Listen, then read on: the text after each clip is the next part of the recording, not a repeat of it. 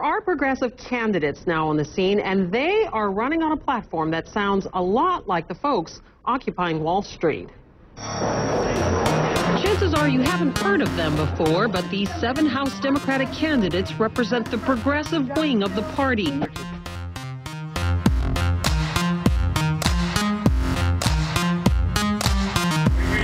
Thousands of petitions from across America asking Speaker Boehner to please move this jobs bill, get America back to work, and restore the American dream.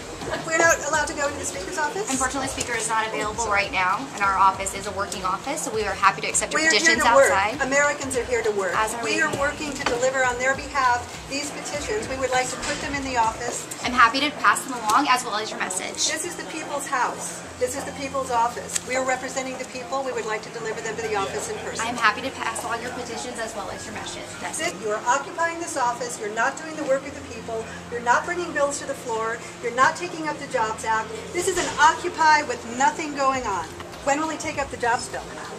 As I've said, I'm happy to take your petitions and pass along your message to the Speaker. I think I've listened to your message, and I am happy to pass it along. They delivered more than 30,000 petitions to House Speaker John Boehner's office saying, "We stand with the 99%.